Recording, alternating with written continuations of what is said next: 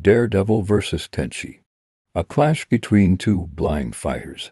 Daredevil, a master martial artist, who can dodge blows and bullets with his enhanced senses. He also has superhuman agility, peak human speed, endurance, and quick reflexes. He has aerobatics, showcasing his skill with flips and traversing through rooftops. And Kenshi, a blind swordsman.